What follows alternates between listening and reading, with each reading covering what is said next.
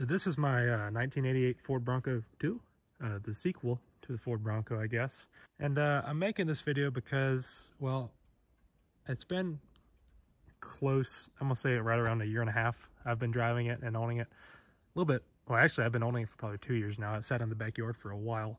The odometer says I've put about 10,000 miles on it, and that's probably about right, because I drive this thing back and forth to college every weekend. This is my daily driver. It's bit me in the rear end a couple times, but it's not been all that bad. It's never stranded me. Of course, now that I'm in the middle of the woods, actually, I don't even know where I'm at, because there's a road, there's a campfire, you know, there's a tree. So let's stop talking about it stranding me while I'm out here. So yeah, I figured I'd just make a video because, man, I like talking for some reason. And I don't know, it'd probably be nice for some people to hear from someone with experience with one of these before you buy one. I'm just gonna go and say I love this thing, but there's a certain criteria that you have to meet to daily drive one of these. So yeah, of course, I show up a little bit later than I wanted to, and the sun is right there, but that's all right. From here, it looks pretty rust-free, but if it was rust-free, I probably wouldn't have bought it because it wouldn't have been that cheap. I paid about 400 bucks for it. I've done a whole series. I'm gonna get out of the sun because it's hurting me as much as it looks bad on the camera. There we go. I've done a whole build series on this on my channel. There's a whole playlist. I'll probably link somewhere.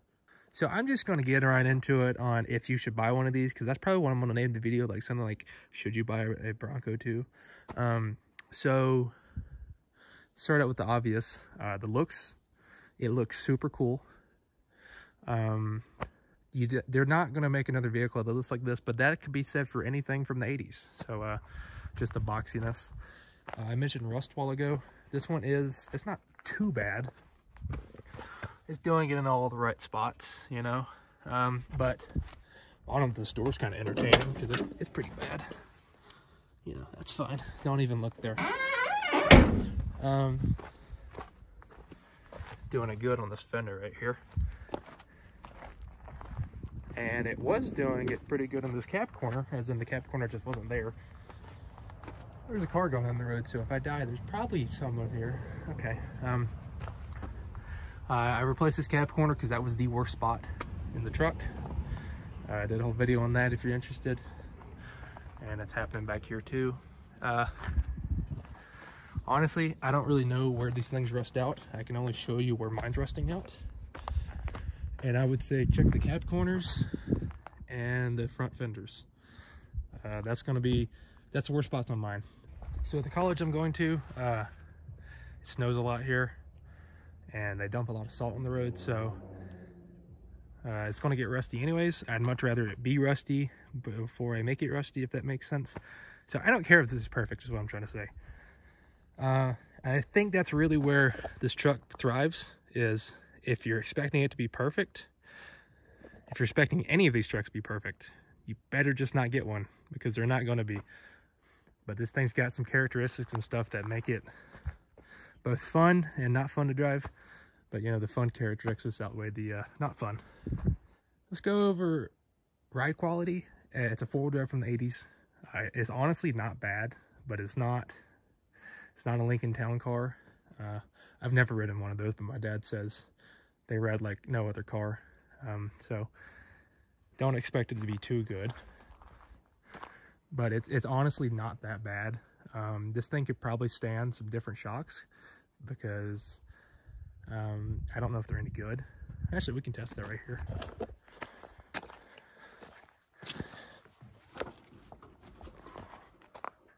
Oh, they're decent. So on the note of suspension, this thing is very floaty going around town. Like it's just constantly doing that, basically, because that's just, the suspension is somehow soft but rock hard at the same time. I don't know how they did it, but you got to give it props. Because when you're taking off, the truck does that, and then you push the clutch and shift, and then it just does that. And, you know, if you don't know how to drive this thing smooth, this thing looks goofy driving down the road, because it is just floaty as everything. And you would think that would mean it takes a bump pretty good. It doesn't. I don't understand how they did that, but anyways. Interior on these things, they're not bad. Oh goodness, what's happening here? They're not bad. That door panel actually looks pretty good. The seat, don't look at this seat, because this isn't a factory seat. This is something the guy before me put in. I don't know what it's out of. He said it's like a Toyota MR2, because he wanted a high back seat, and I guess he got that. But the factory one is the passenger side, and that one sits pretty good. But I just covered them both in this blanket material because I hated the fact that they didn't match. This one's like a gray, you know. Steering wheel is like most Ford steering wheels. They're hideous. I don't know. But I kind of like it. Mine's a straight gear, like you see. It shifts pretty good. Second gear was doing this weird thing where it didn't want to go in second gear for a while, but it stopped doing that. So it fixed itself. This is a 4-wheel drive. I have the unfortunate news of, I guess, having that. Instead of it having the, you know, like the lever right here, it has this. But it does work, surprisingly. I had to put a new motor on the transmission, because all it is basically like a little windshield wiper motor that like turns a little knob and stuff. None of these lights work or anything. You just got to know when it's doing its thing. So think of it like a clock, and like 12 o'clock is in, I guess, 2-wheel drive high, and then I don't know, like 4 to 5 o'clock is just 4-wheel drive, and then 7 to 8 o'clock is low range. So you got to go from 4-wheel drive. So if you're in 2-wheel drive like I am right now, you got to go in 2-wheel drive to 4-wheel drive, and then low range. You just can't go straight to low range. At least mine doesn't do that. I don't know. I don't know if that's common or what, because I don't think mine works right. But it's the same premise. To get back to 2-wheel drive, you go low range first, and then 4-wheel drive off, and then, you know, you're in 2-wheel drive. It's kind of finicky, but it does work. Here's the gauges. You know, they're gauges. My radio does work. Cassette works, because, you know, I've got my cassettes over there. It sounds pretty good too. My clock done went out, I don't know, a while ago, and I only have AM radio, which is just about useless, because I don't know why, but I don't get any FM channels anymore. So I could probably stand a different radio at some point. But I don't know, if you're going to buy one of these trucks, you're probably not going to keep the stock radio. I wanted it to keep cassettes in here. That's the only reason. Down here, this isn't factory. This is something I bought at like one of those Amazon return stores. I wanted cup holders. So I painted it red and self-tapered it to the floor. You do get map pockets in this thing, which is a thing of the past. I used it to keep a 1/2" 9/16 combination wrench, because you can take this whole thing apart with that. Got my CB right there. That's out of my dad's old, I want to say Vega. I don't remember what car. I do have a CB antenna on the back that you probably saw, but some would call me a poser because there was not an antenna around. I call me cheap because just of how much they want for a CB antenna wire nowadays. So yeah, I'm not going to use it anyways, but it looks cool. In the back, you got a seat with actually a surprisingly amount of leg room. I've sat back here before, not like going down the road. I just sat back here for funsies just to see, and it's not that bad. My head almost hits the headliner, but you know, you're basically in a little Ford Ranger, so you can't expect too much.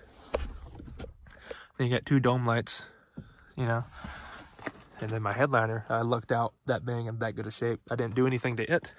Then you go in the back, you lift up on that,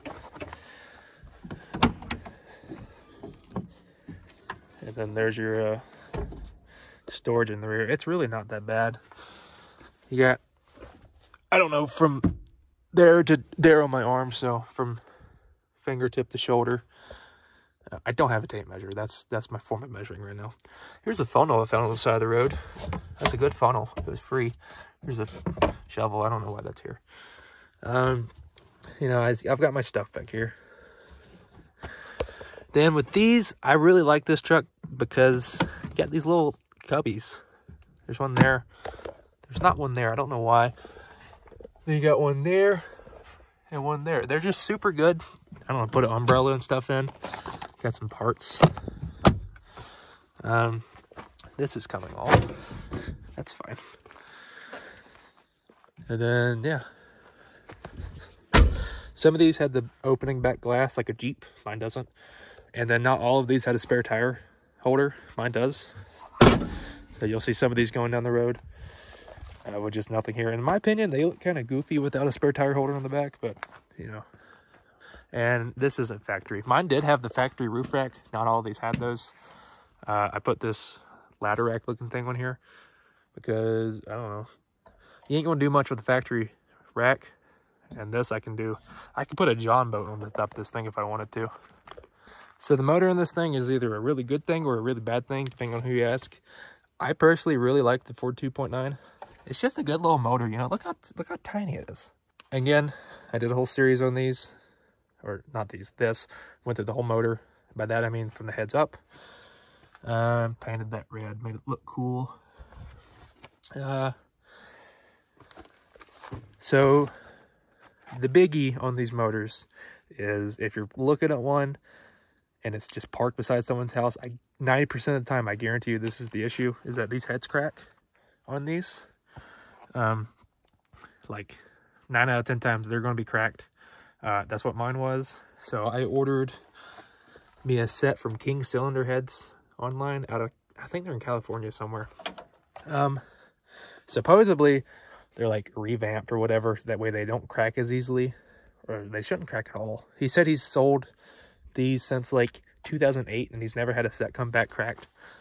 So that either means they're really good at not cracking or no one wants to pay their shipping fee to send it back to them. I'm going to say I personally have had really good luck out of these, so I'm going to say that they just don't crack.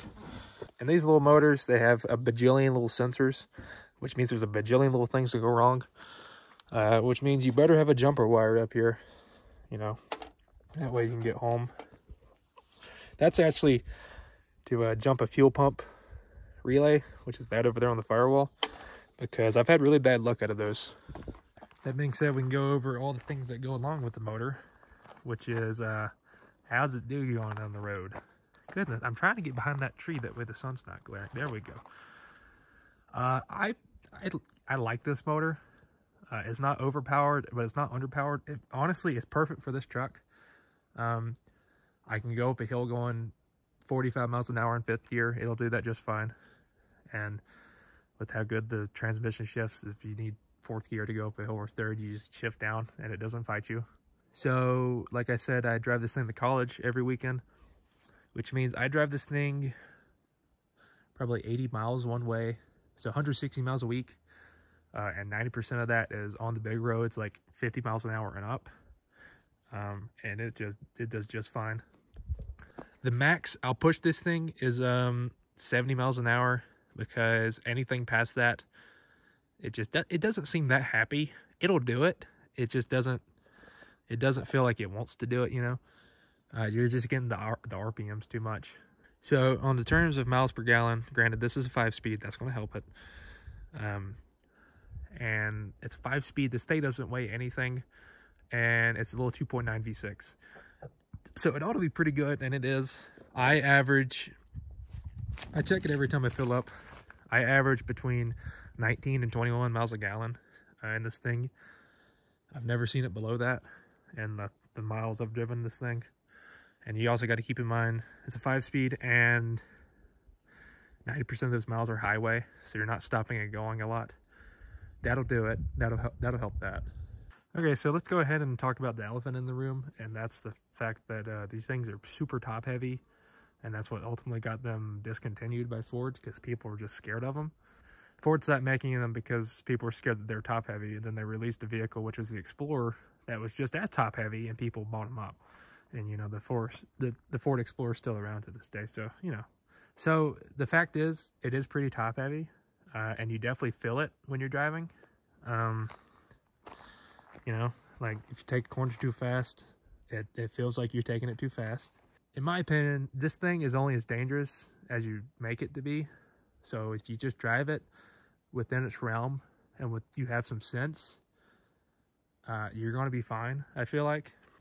Now, if you get T-boned in this thing, yeah, it's probably going to go over. It's just like any other vehicle from the 80s. There's no airbags. The doors are paper thin. If you get hit in, it's probably going to be pretty bad. And it's just the way it is, you know. It's just one of them things where if you're going to obsess over it and say like, oh, this thing's dangerous, if I get hit in it, I'm probably going to get hurt, you probably don't need to drive it. You just got to be aware that it could happen. You just hope it don't happen, and you just don't worry about it. That's what I do. But yeah, the top heaviness, I feel like I skimmed over that pretty fast, but it's really as simple as just drive it within its limits. If you drive it sensible, it's probably not as top heavy as the rest of these big old trucks on the road now.